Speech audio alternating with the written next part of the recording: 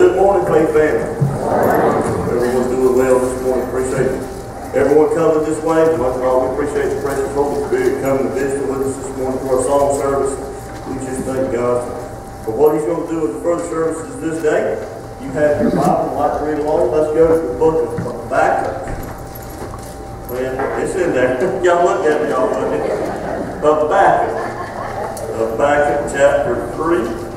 If you'll go to the New Testament, go left. Little ways you'll find this nestled in there between Nahum and Zephaniah. I promise you it's there. It's not 3 chapters, so be mindful of that. You'll blow right past it if you're not careful. I'll give you a little extra time this morning.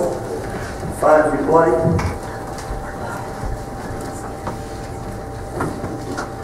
Habakkuk chapter 3.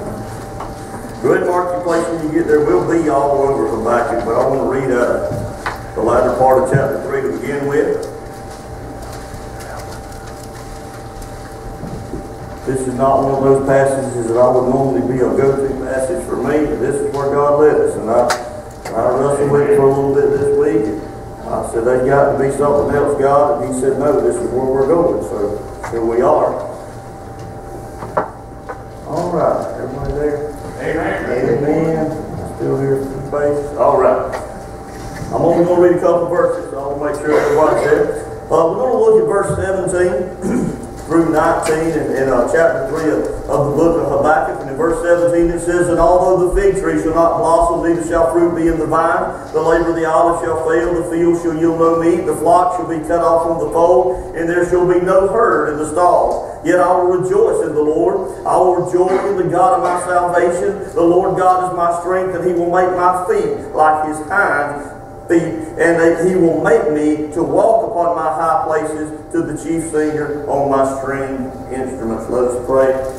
Father God, we thank You that we might be able to look to You, the author and the finisher of our faith, for those things that we stand in need of. And we thank You for this word that You've given us this morning. I pray, God, that You would go ahead of us and prepare this. I pray, God, that You would just begin to work and move in this, that we might be able to see lives changed and burdens lifted off the lives of Your people. I pray if there's 1, 2, or 10 that don't know You in the free pardon and forgiveness of sin, that You would touch that heart this morning. Let them see that need for salvation. Draw nigh to You before it's everlasting too late. And I pray You would touch me that I might be able to effectively communicate the gospel of Jesus Christ. I pray, God, that You need to get me out of myself and fill me with Your Spirit, that I might be able to rightly divide the word of truth, that it may go forth, that it may be able to accomplish the task that You set forth in this service today. We give You liberty to do Your perfect work, and we're going to be careful to give You all the praise, all the honor, and the glory, for You're truly worthy to be praised in this place today, and we're going to give You that. We love You so much. We thank You. We ask all these favors and blessings in Jesus' precious and holy name we do pray, and all God's people said, Amen. Amen. We look at Habakkuk. I've heard that pronounced different ways. If I'm not saying that right, I'm sure somebody will let me know. So as we begin to look at that, we're going to look at the life of Habakkuk.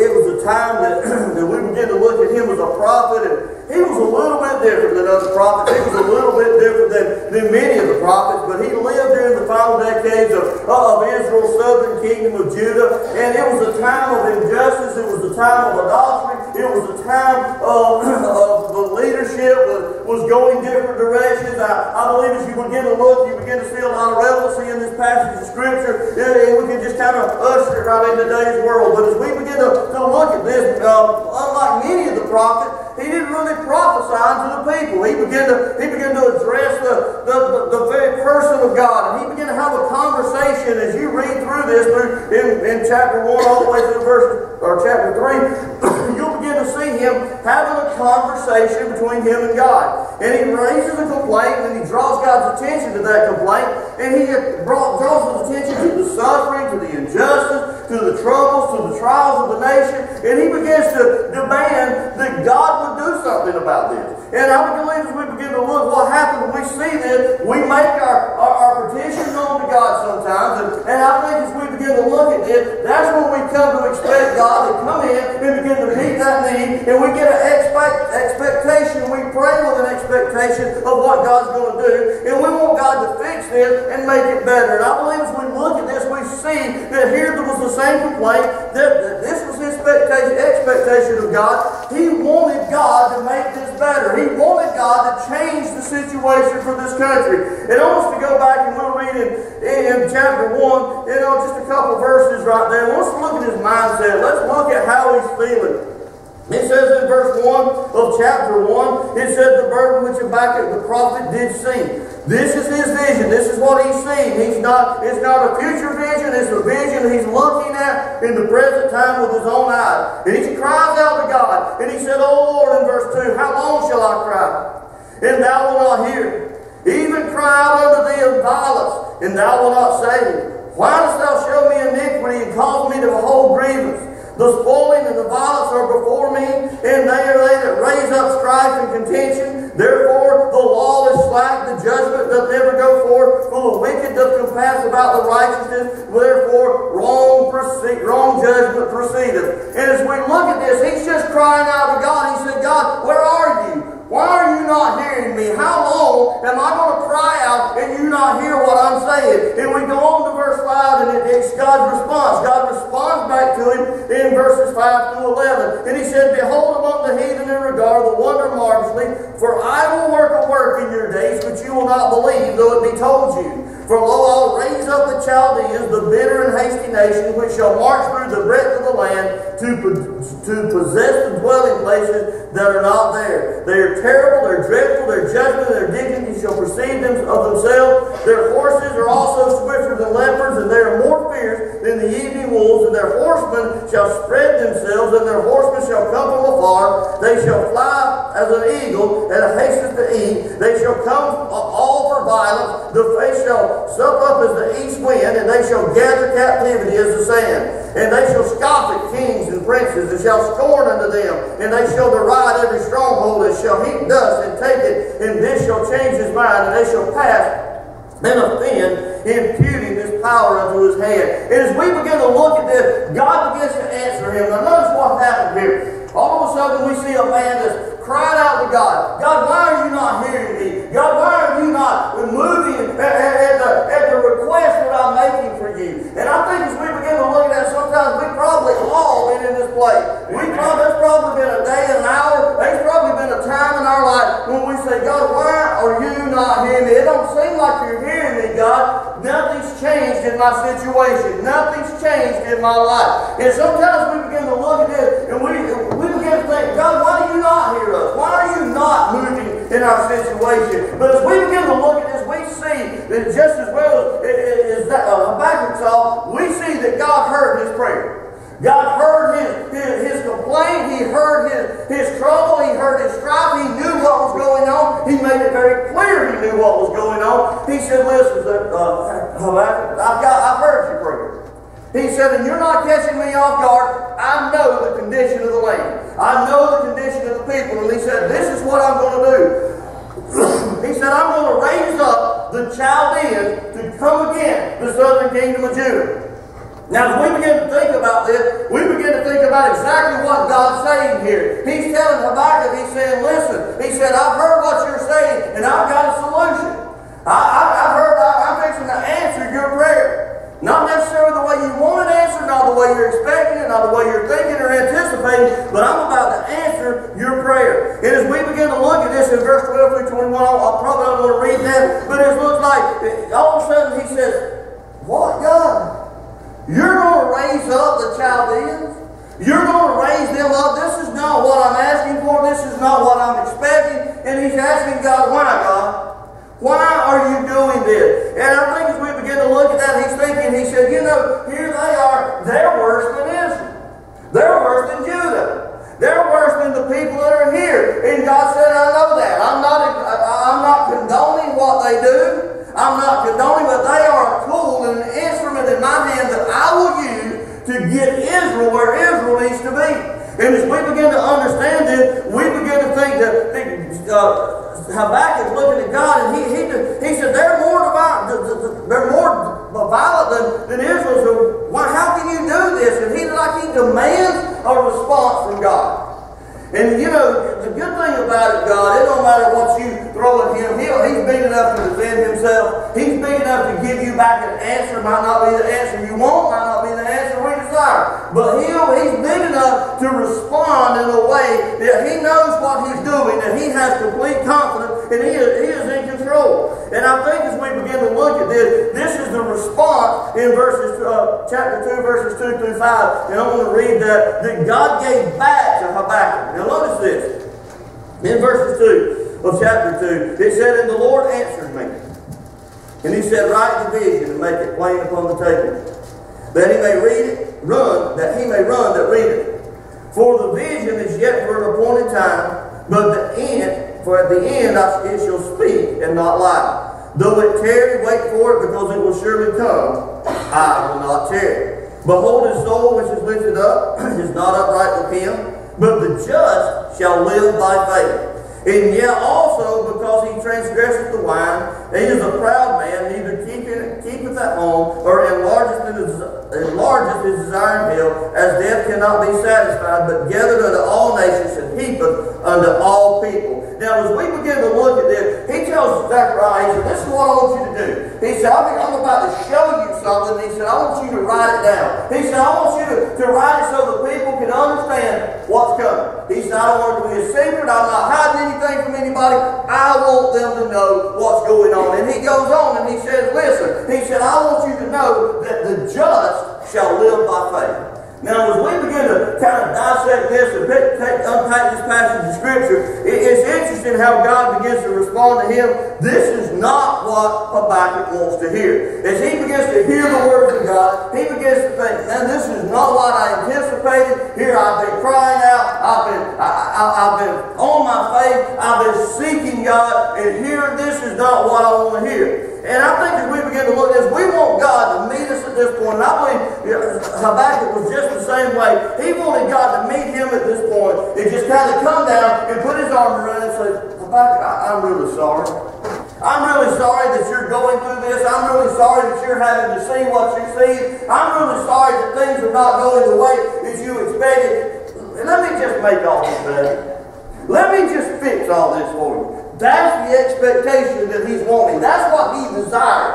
And I think as we begin to look at that, when we come to God's throne of grace so many times, that's what we want. We want God to fix our situation. God to come and fix our situation. And is that wrong? No, that's not necessarily wrong. It's okay to ask, but we just got to understand and put ourselves in perspective and know that God's ways are not our ways and God's ways are higher than our ways. And sometimes we just have to ask a hard question and say, "God, what are you trying to do here?" And I think as we begin to look at this, Habakkuk, well, I'm going to call him Zechariah before we get through it. I don't know why that keeps coming to my mind. But Habakkuk keeps coming to this point, and he's just wanting God to fix the situation. He saw God move in the past. He knows what God is able to do. And sometimes there's times in God's Word that he would move instantaneously and things would change in a moment and just that quick. But this is not one of those times. So I think as you begin to look at this, he's looking for God to fix this situation. So many times I see us wanting God to fix our situation. All we can see is the problem that needs God's attention. And we don't ever see us or what God may be trying to do in our life as a problem. And I think as we begin to really dig into this and understand this story, I think things are not always as they seem. It's always got to be someone else's fault. It's always got to be someone else has got to be the common denominator in the problem is us. And here's the thing. If you've ever noticed our prayers, if we're not careful, we'll tell God how to fix it. God, this is who the problem is. God, if you can get them fixed, everything will be all right. You look at this, Habakkuk was leaning towards God. If you can just get all the people that are committing idolatry, if you can get them straightened out. But first, you need to go back and look at those religious leaders. They have fell down on their job. They're not doing what they need to do. So it's got to be somebody else's fault. And as we begin to look at this, Habakkuk is looking at this, and he's the prophet to the nation. And God said, "I want you to write down the vision." Well, what vision has he got at this point? Well, all he is angry. He's angry and upset because things are not going the way that he expected them to go. And God said, "I want you to write this down." Now, that God changes his perspective. Because as we read that passage of Scripture in the end, that's the end of the story. But it don't start out that way. And I think as we begin to look at that, so many times we see things totally different than what they really are. And if we could just get a hold of the perspective from God, and we're going to see how God does this in just a moment. And I may have used this as an illustration before. I'm not real sure if I have or not. If you've heard this, then it's okay. But we'll tell you again. But it's something that happened to me that I looked at, and I thought it was one way, but it was totally the other way. I thought it was somebody else, but it was really me. And as you begin to kind of look at this story, I want you to think about Habakkuk in his life, and I want you to think about what we do from time to time when we look beyond or look right around our circumstances and don't look beyond our circumstances, and then we look at all of it, it's just got to be all about somebody else. It's been years ago. I was at the Georgia Public Safety Training Center in Forsyth. And we was up there one day, and it come break time about 10 o'clock in the morning. And I went out there and I got me a pack of crackers out of the vending machine, and they had tables out there. Now this is before the day and age of cell phone. We didn't have cell phones, so we picked up a newspaper. I know that's probably a thing in the past for a lot of people now. Maybe some of y'all still read the newspaper, but in that day and age, that's all we had. We had TV and we had a newspaper. And I'd seen this newspaper, and I was sitting there, and I got me drinking a pack of crackers, and I was looking at the sports page of the newspaper, and here I am, everything's going good. A guy comes up, he sits down across from me, we make small talk, good morning, how are you? I noticed the insignia on his shirt, he worked with Georgia Bureau of Investigation. Well, I didn't know him, I don't even know if we introduced ourselves. I don't think we did. I think it was just good morning, how are you? He sat down across from me. I'm reading my paper, and all of a sudden, I hear the familiar sound of cellophane crackling across the table. And as I raised up my newspaper, I looked, and this guy had picked up my crackers from off the table and was eating them. And I sat there for a moment, and I said, well, okay, that's fine. Have yourself a cracker. He ate a cracker, he laid them down on the table there. I pulled it back to my side of the table. I eat a cracker. I laid them back on my side of the table. All of a sudden I look and his hand comes under my newspaper and drags those crackers back out from under my side of the table over to his side of the table, gets him a cracker out, and begins to eat another one of my crackers. Well, that's okay. You eat two of my crackers. Probably the Christian thing to do was just give you the pack of crackers again. But I was not going to be outdone. I pulled those crackers back to my side. I ate me another cracker, and I pulled them up good and tight to the edge of the table. I said, I'm going to see if he can get them now.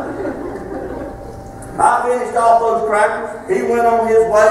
I went on my way. I didn't think anything about it until I went back in class. I sit down. They started lecturing again, and I started to take notes, and I reached in my pocket to get my pen, and lo and behold, there's my pack of crackers. So I'm going to tell you, things are not always as they seem. Here I had got aggravated with this guy when it was me the whole time. And I tell this story, and that guy, I don't even know who he is or where he might be today, but he probably tells another version of that story. So you think about that so many times. We get to a place in our life, in our prayer, that we say, God, it's got to be somebody else. It can't be me. And I think as we look at this, here we see this is where Habakkuk is. It can't be us, God. You just need to fix it. There's some people that cause this wrong, and there's some people that's the common denominator in this. But God, you need to fix it. And I think so many times in order for God to fix the problem, God must first fix us. And as we begin to look at that, so many times this is what's happening. God is trying to fix us. God is trying to shape us and mold us and change us and grow us and sanctify us till we don't want to be changed. We'd rather just, God, you change somebody else, leave me alone. I'm good. Everything's fine in my life. And I think we understand that so many times God uses problems, God uses situations to grow our faith. And you say, well, you believe that? Surely I do believe that, because James 1:2 says this. He said, count it all joy when you fall into various trials. Yeah. That's totally against our nature. Count it all joy when you fall in various trials. Notice what he didn't say. He didn't say count it all joy if you fall into various trials. He said when you fall into various trials. So that tells me one thing. Trials are going to come. Yeah. Trials are going to come for Christians. Trials are going to come for everybody, no matter what. But just because we're a Christian, don't make us exempt from having troubles and trials. And I think he was trying to help Habakkuk understand this. And I think there's a great example of this in Genesis chapter 32. There's a man by the name of Jacob. We've talked about him before. But Jacob was a schemer. And Jacob did a lot of things, and he schemed his brother out of the blessing of his father. That's another sermon for another day. But as you begin to look at this, Jacob left there with his brother mad with him, desiring to kill him. He stayed gone for 20 years, and he's still doing the same stuff. And all of a sudden, God calls him to come back to his brother. And God says, I'm fixing to reconcile this situation. I'm going to fix this. And here Jacob gets to a place at the ford of Jabbok, there, the crossing of the river. And here he is. He's looking to God. He sees everything on the other side of the river, and it's him and God. He's alone one night with God, and he's just pouring his heart out to God. He grabbed on to God, and he said, God, he said, I'm not going to let you go unless you bless me. He said, because you got to understand, I'm going back to a brother, as far as I know, wants to kill me. And God says, I'm going to reconcile this situation. I'm going to fix this. But first of all, Jacob, I got to fix you. Amen. And sometimes I think about that in our Christian walk. Sometimes we have trouble, we have trials, and sometimes we just need to, not that God needs permission, but sometimes I think it'll make it a lot easier for us if we'll just say, God, if there's something that I need to do in this situation, God, if there's something you're trying to show me in this situation, God, I give you permission. Because God, I want you to be able to grow me in the places that you want to grow me. I want you to sanctify me where you want to sanctify me. And I think as we look at this story, Jacob wanted that situation fixed, and God said, let me fix you first. I'm going to take care of you first. In chapter 3, as we get into chapter 3 of Habakkuk, he begins to just pray for mercy. And through his prayer, his mind is taken back to the Exodus of Egypt, when the children of Israel left out of the bondage of Egypt. Now you know that story, and I don't have time to go back and get too deep in that story, but I want us to think about a couple of things that happened there.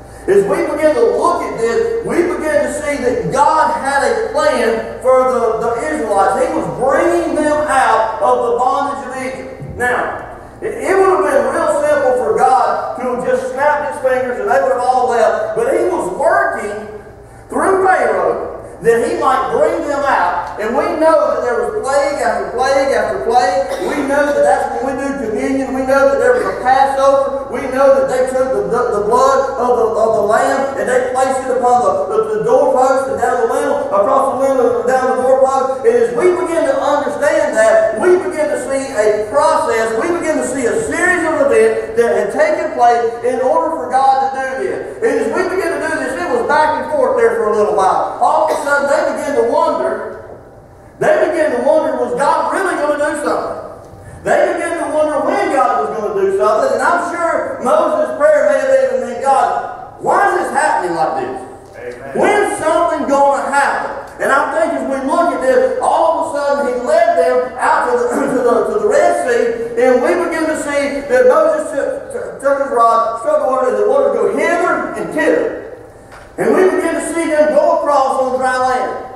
Now, as we understand this is God's way of bringing them out of a bad situation. It took a while. It was probably not like they expected it at all. But God began to move in that situation. Now, as we think about that, we need to understand that when he read this gave him a little bit of hope. This was kind of the shift. Now, understand it. God told him to write this down. I want you to write down the vision. So his mind goes back to a place and a time when the children of Israel were in the bondage of Egypt. Understand, God just told him that the children of Israel are about to be in the bondage of the Chaldeans. Now he's thinking about this. And he's writing these things down. And he's understanding what's going on. And all of a of a sudden we see that shift in his prayer in chapter 3. We see a shift in his thinking. He realizes what God has done in the past, he can do it again. And I think so many times if we'll just think back for a little bit about what God has done in our life, and we can stand on the promises, and we can stand on the character of God, and know beyond the shadow of doubt what he did in the day and age of Moses, he can do in the day and age of us. If we can get that in our spirit, what he did last year in our life, he can do again in our life. If we begin to understand who God is and exactly what God can do, we begin to see there's nothing that's impossible with him. So all of a sudden, he realized what he did in the past he can do again, and he realizes that God has a greater plan for Judah than the current suffering that they're in. So here he is, he's looking at this, and all he can see is the current suffering that Judah is going through. He's looking at them and he's saying, God, why don't you do something? He said, I look out and this is all I can see. I see trouble, I see strife, I see heartache, I see all that. But let's move that into our lives for just a moment. God has a greater plan for our lives than any current situation we may be in. Understand that. Now think about that. I don't know where you're at this morning. I don't know what you're going through. You may not be going through a trial. But I promise you, if you live long enough, you'll go through a trial. You'll have a heartache. You'll have strife in your life. But just know when it comes, there's absolutely nothing that God can't leverage for your good and for his glory. Just know that he has a greater plan for my life and your life than the current or the future suffering that we may be going through. So as we see this and understand this, he wants Habakkuk to know that, look, you may be going through a crisis right now, but I got a great plan. I got a bigger picture.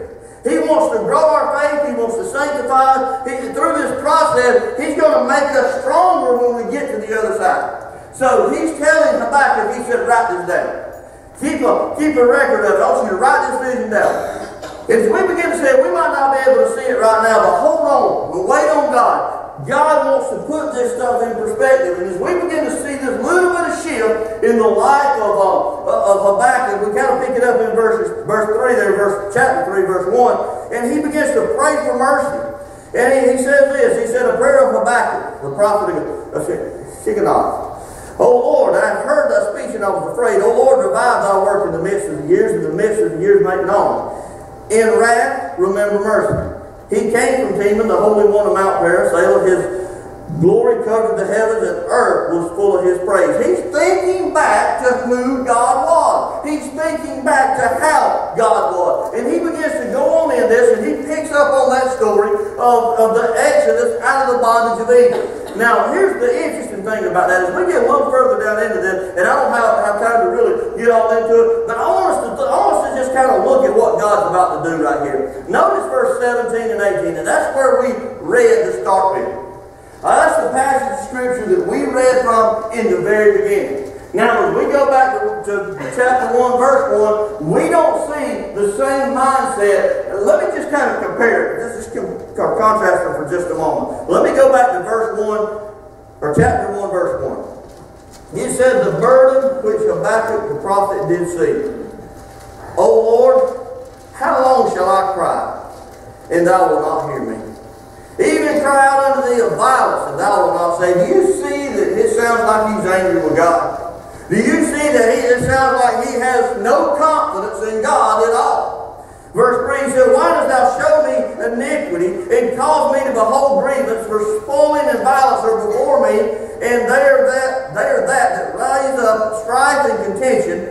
Therefore the law is slack, the law keepers are not doing what they're supposed to do. Judgment does never go forth, for the wicked does compass about the righteous, and therefore wrong judgment proceedeth. So you see, as we look at that, he's upset. He's angry. He has no confidence in God. He feels like God has forsaken him. He feels like he's praying, and he's praying in vain. And all of a sudden we begin to see a shift when God told him to write it down. As we begin to think about that, sometimes in our life, we just have to write things down.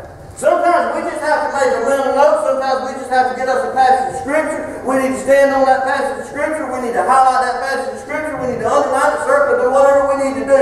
And we need to get a hold of that. And we need to know beyond a shadow of doubt that it don't matter what the presence of God. We begin to understand that no matter what we're struggling with, that does not mean that God don't hear our prayers. That does not mean that God don't care about us. That all that means is God has a greater plan, and God's working and moving, and we can't see it. You know, as we begin to look at that, so many times when we get bogged down in our problems, we can't see but just from here to there. But God, He sits on His throne in glory, and He sees the whole picture. He sees greater things than we can ever see. He sees things that we'll never be able to wrap our feeble little minds around. And all of a sudden, we're looking here and we're seeing a portion of the picture. We're seeing just a little bit of it. And all of a sudden, we're saying, God, why are you not doing anything? God, why are you not moving in my situation? And God's thinking, I'm working hard as I can. I'm moving in your situation. You just don't know it. You're just not seeing anything yet because you can't see very far. And I think as we begin to see this, he begins to write this down. He goes back. He remembers what God has done. He remembers how God has moved in this situation. Now let's go back to verse 17 and 18. And this is what he says. Remember just a few minutes ago, just a couple chapters ago, he was angry, he was upset, he had no confidence in God. And now in verse 17 it says, and although the fig tree shall not blossom, neither shall the fruit of the vines, and the labor of the olive oil shall fail, and the field shall yield no meat, the flock shall be cut off from the fold, and there shall be no herd in the stalls. I'm going to stop right there for just a moment. If you look at what he's saying, if everything that he said happened, it would be detrimental for the land of Egypt. If they didn't have any vineyard, if all of their crops failed, if all of their animals died, can you imagine that was their sustenance? That was what they depended on. And he's saying if all of this goes away, if everything that we have falls apart, if it all just crumbles beneath our feet, notice what he says in verse 18. Yet I will rejoice in the Lord. I will joy in the God of my salvation. Now we begin to look at that. What's just happened? Listen to him begin to praise God. Listen to what he's saying. He's beginning to say, look here, if it all falls apart, if everything that I got falls out from under my feet, I'm still going to praise him. I'm still going to honor him. And I think so many times if we get to that point, we think all these things that we surround ourselves, it don't matter what we've got, if it all falls apart, if it all goes away, and we might not like it, it may be a little uncomfortable for us, but we've got to understand, as long as we have God, we still have hope, we still know he's in control, we still know that there's a plan and there's a purpose for our life, and it don't matter how much of it goes to the wayside. We find that in Job. I don't have time to go there, but as you look at the life of Job, everything that he had fell apart, but all of a sudden God began to restore it. God gave him back twice as much as he had to begin with. So as we understand this, as long as our faith is in God, as long as we're trusting him, God is the one that can put it all back together, and he can do it. And he can do it 1-fold, 2-fold, 10-fold, or 100-fold, however he chooses to do it. And Isaiah, I know you're going to call him somebody in a minute, Habakkuk has come to the point in his life where he realized this. He realized that God was due to depend on. He realized that God was able to meet the needs that was in his life. Now I want you to notice this. How did this happen? Exactly, was it all about just reading or thinking back? I believe there's a little bit more to that. I believe there's something else that just happened in Habakkuk's life that brought him to this situation. And I think there's a clue in verse 19. But let's read this together. It says, the Lord God is my strength, and he will make my feet like hinds' feet, and he will make me to walk upon my high places. And as we begin to look at that now, in order to understand what he's saying here, he says this. He said, my feet, he will make my feet like hinds' feet. Now we've got to understand he's not talking about back legs.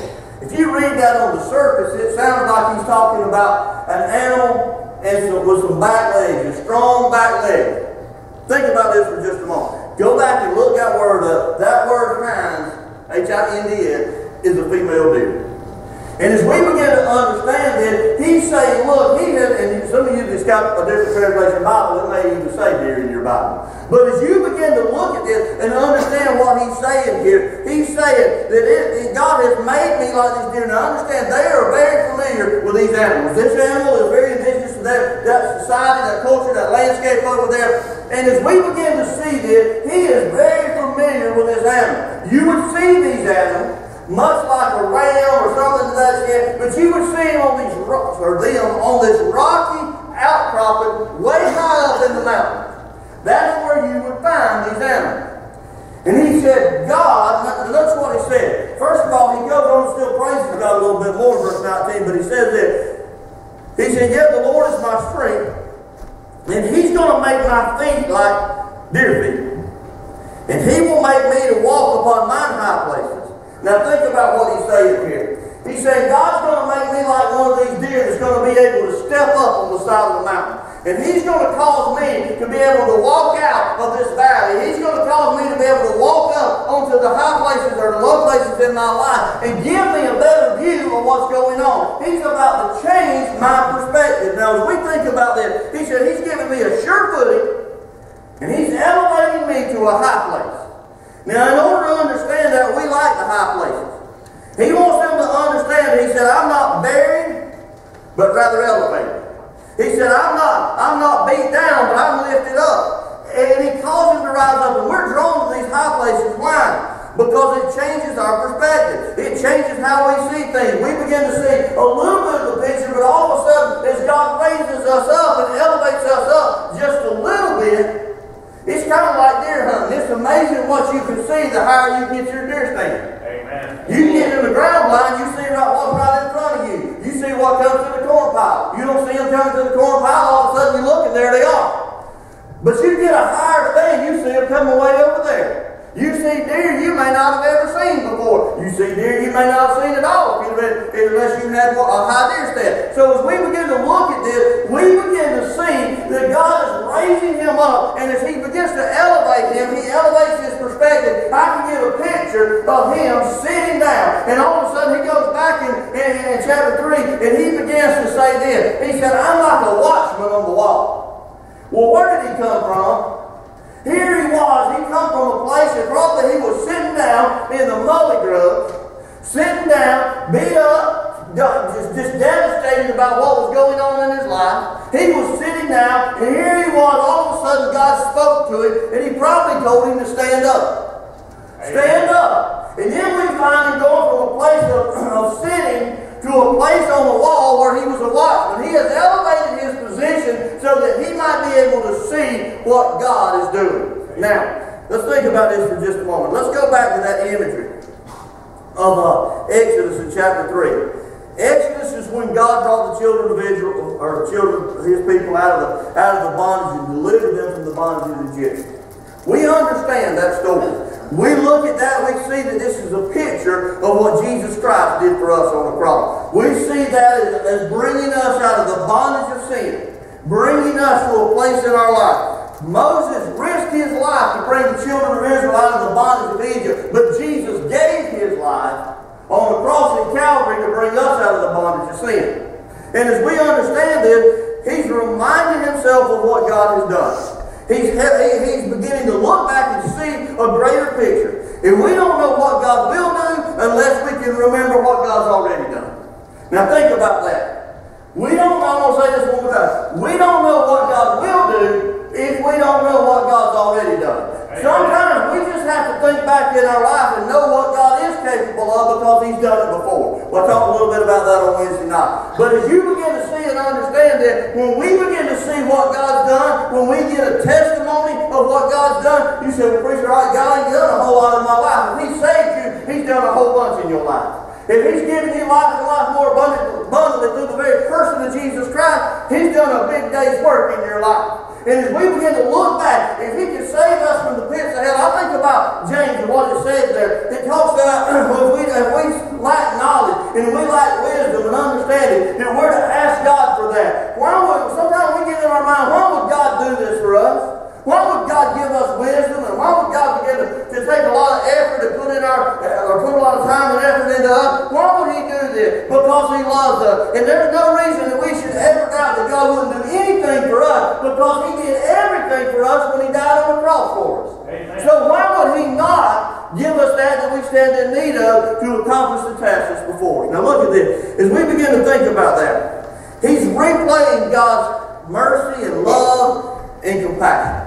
And He's thinking about all of that. And you may be thinking, wow, that's kind of offensive to me that God would allow pain in my life. God would allow tragedy in our life so we can be closer to Him. Go back to Genesis chapter 32. You don't have to turn there. You don't have to put it up right now. I'm going to just reference it in just a moment. Go back to Jacob in Genesis 32. When God was wrestling with Jacob, and Jacob kept pushing against God, and kept shoving against God, and would not surrender himself to God. It said, the Bible said, that God touched the hollow of Jacob's thigh, and Jacob's thigh was out of joint. Why did God do that? God did that because Jacob would not surrender, and He motivated him to surrender. And you say, that's a terrible God that would do that. But God loves us so much that He don't want us going the wrong direction. He wants to see us prosper. He wants to see us have lives and have lives more abundantly. And He will motivate us, even if it takes putting a little bit of hurt on us from time to time, to get us to the place that He wants us to be. He will cause striving in our life to get us to the greater good. And I thank God that we serve a God like that. I thank God that He don't, when I wander out and go in the wrong direction, and He don't just look and say, oh well, if He comes back, He comes back. No, He'll chase me down. He's the hound of heaven. He'll chase you down. He is the hound of heaven that'll go look us up, hunt us down, and bring us back to where we're at. He said He left the 100, He left the 99 to go get the one that has strayed away. And I find hope and I find comfort in those words. But let's think about this for just a moment. Let's take it just a little bit further. Just know this, that the only way we can know Him, and the only reason that we can know anything about God is because He suffered for us first. If He'd not suffered on the cross at Calvary, there would be no way that we would ever know Him for truly who He was. All we knew about God, if He'd have never went to that cross, if He'd have suffered up to the point that He was on that cross, and He'd have called down, the Bible says this is possible, He could have called down a legion of angels to have come and rescued Him off of that cross. And you know, if you begin to think about that, our Bible would be totally different, and our hope would be totally different if that's all He did. If that's all Jesus did, is go and humble Himself on the cross, get to a point in His life where He said, I can't take this, I'm tapping out. I can't go forward with this anymore, and call down angels to rescue Him off of that cross. And we read up to that point, what would make Him any different than any other man? All we would say is, I have hope that I'll be able to endure as much as Jesus did up to that point.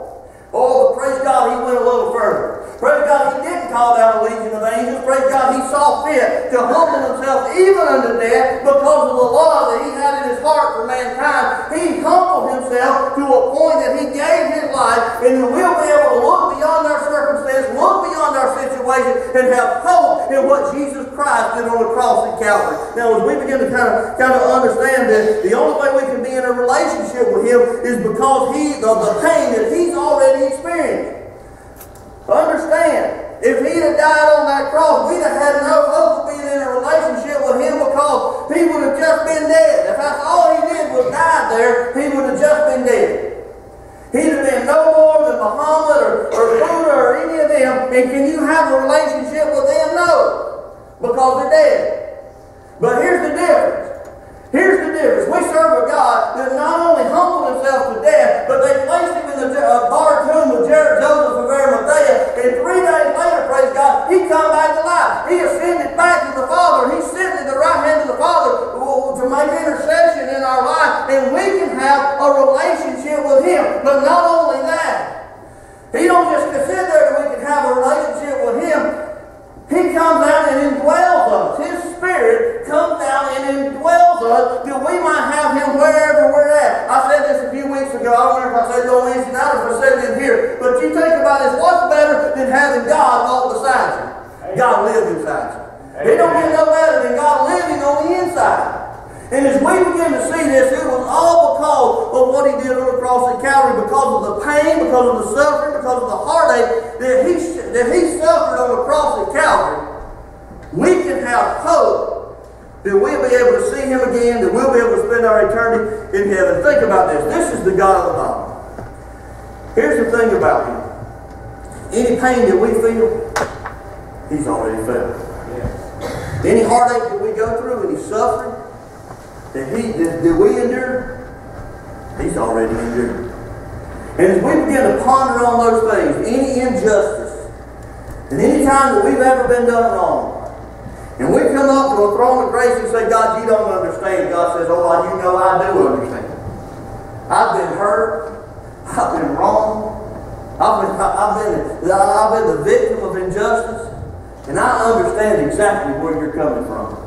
And I thank God that we don't have to go before a God that has no idea who we are or what we're going through. That when we cry out to Him, He says, I've been there. I've been there. I felt your pain. I felt your hurt. I felt your injustice. I felt every bit of it. And because of that, I can comfort you. I can sympathize with you. That's the cross of Calvary. That's what happened on the cross. It takes us to a higher place. It changes our perspective. Because of what He did on that cross, we can hold our position and we can persevere because we have hope in what He did. Sometimes I think when we get beat down and don't know what we can make it through and how we're going to make it and what's going on, and we look around and say, God, are you hearing me? God, I don't know if you're hearing me or not. We need to take our mind back. And sometimes we may just need to write it down like He told Habakkuk to do. He said, just write these things down. Y'all can give us a song invitation if you like. He said, write these things down. He said, because they're going to help. They're going to bring hope to your situation. I don't know where you're at today. You may be in a situation that you feel like there is no hope. You may be in a situation where it looks like this is the end. It looks like there can't be any better. But this too shall pass. Because as we begin to look at that situation, we're seeing it from a seated position. We're seeing it from a position where we feel like we're surrounded. But as we begin to understand what God does, God raises us up. And sometimes I think that we just need to hear the voice of God. I get a picture of God going to speak to Habakkuk when he was in that situation, and God could just speak to him and just stand up. Just stand up, Habakkuk.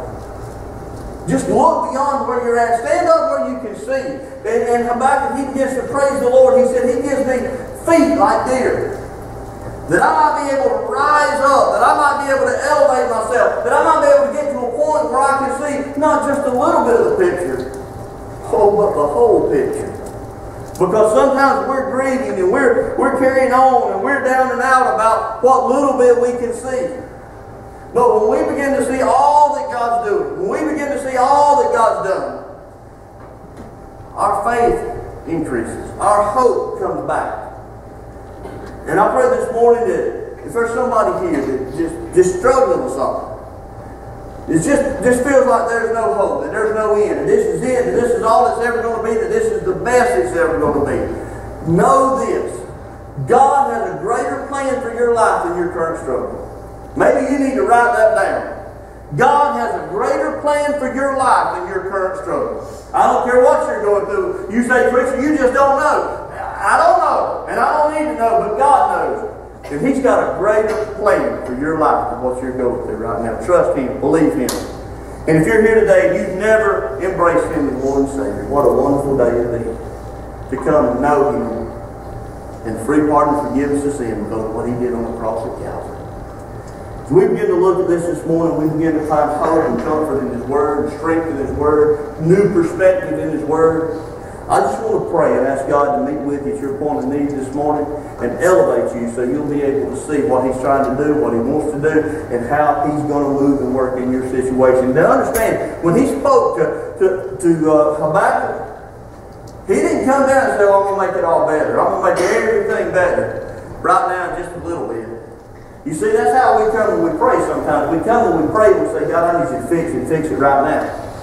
God, I need you to make it all better right now. Right quick and fast like. But God's not always on our time. In the grand scheme of the eternity, God's got a long time.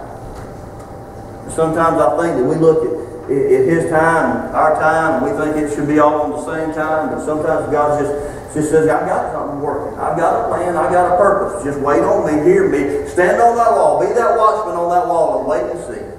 And watch and see what I'm doing. I pray that if you're here this morning, you're struggling with a situation, I pray that God will give you understanding of what He's trying to do. Just know when you come out on the other side, you're going to be better. You're going to be stronger. You're going to be a better person. You're going to have faith that's going to be lifted up and elevated. You're going to have hope like you've never seen before if you trust Him and believe Him. But if we sit there in the muddy grove and don't have hope, don't ever let God elevate our hope and elevate our faith and work through us to change us into who He wants us to be, we'll always be weak, and we'll always be pathetic, and we'll always be just a nominal, mediocre Christian. But if we let God work and move in our life, and if we let Him leverage our troubles and our trials for our good and for His glory, we'll become a phenomenal Christian.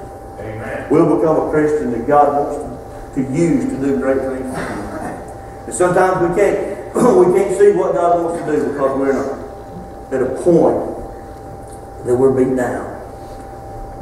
Let's stand up this morning. Stand up and allow God to let you see what He wants you to do. Let us pray. Father God, we thank You that we might be able to look to You, trust in You.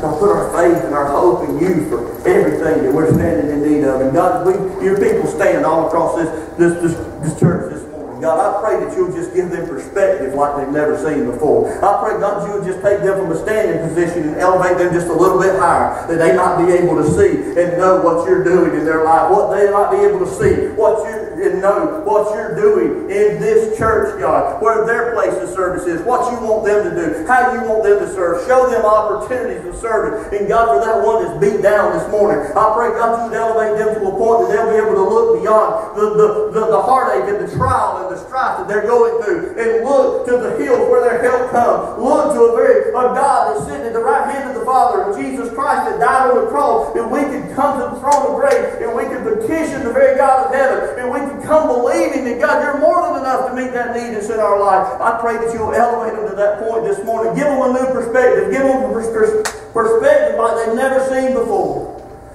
And God, tell them it might not be today, might not be tomorrow, but You're working.